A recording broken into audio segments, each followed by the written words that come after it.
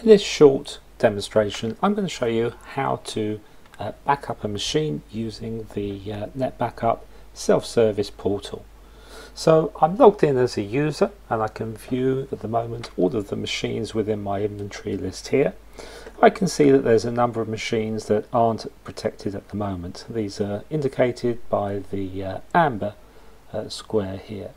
So what I'm going to do first of all is go over onto the right. I'm going to select the cog, and from here I'm going to go in and add this machine into a policy. I've got a choice of selecting gold, silver or bronze, and I'm going to select for this one gold. As soon as I select that, we get a pop-up form appear on the screen, and from here all I need to do is to click on protect, and it'll now go and add that machine into the gold policy.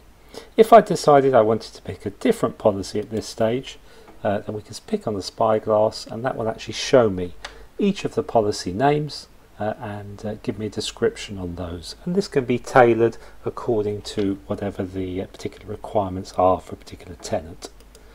Okay, so I'm just going to click on to protect. When I do that, you'll see that the inventory list now starts to be modified. We can see the cog going round as well.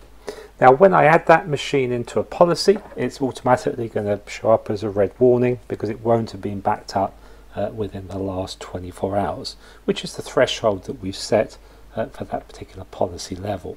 So what I might also want to do then is to do a backup now on that. So this is an ad hoc backup and it's going to go and do a one-off backup instantaneously. Okay, so this one then, again, we get a pop-up form. This time I can go and select from the particular retention period that we want. And if I go and select infinity on this one, then you'll see how we can also now invoke some approval. So if I go and click on to backup, you'll see because we've actually picked infinity, what we're doing is we're going to be asking for this request to go through some approval. Here you can see we've got a three-stage approval. We're doing it to an approver, to what we call a stager, and also a notifier. So these are different roles within NetBackup Self Service. We can do it in serial and parallel, and also to users and groups. So if I clicked on to backup now, that would go through and invoke that approval. Each of those users in turn would be sent an email. They click into that email and that would then bring them into the system where they could either approve or decline the request. If they're an approver or if they're a stager, they could go in and actually change the details in the request. If they're a notifier, they'll just receive the email to notify them that this is going on.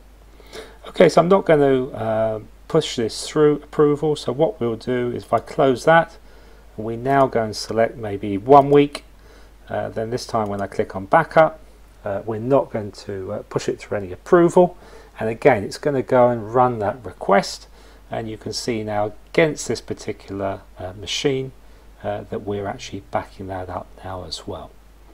Okay, so that completes the short demonstration of backing up machines in through the NetBackup Self Service portal.